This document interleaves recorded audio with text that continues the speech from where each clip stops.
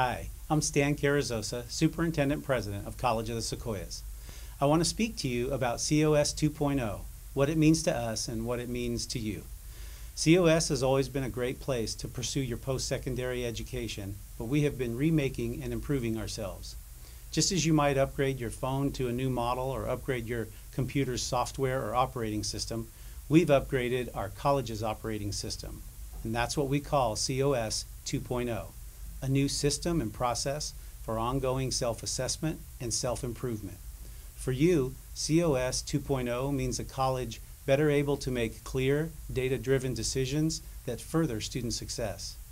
As many of you know, we have spent the past year working to address recommendations from our accrediting commission.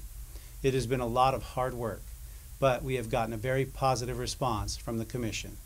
Now, we sit poised to complete our affirmation of the accreditation in the coming year, and we remain fully accredited as we have been for our entire 87-year history.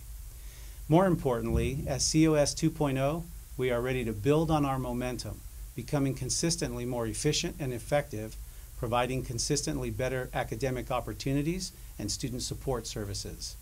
That is what COS 2.0 means.